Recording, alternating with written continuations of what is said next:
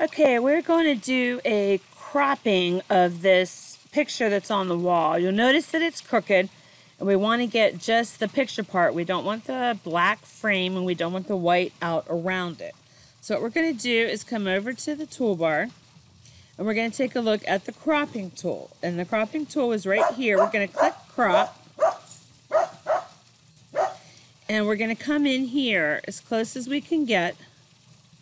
We're going to drag a border around the image. And then we're going to switch it, rotate it so that it's going to be straight. Make any adjustments we need to the crop. Listen to my dog bark. Drag the handles in and out until we have just the part of the picture we want to show. Then we're going to press the enter key. Okay, and there we have a picture that is just what we wanted. We got rid of all the pixels that were around the edges of the border.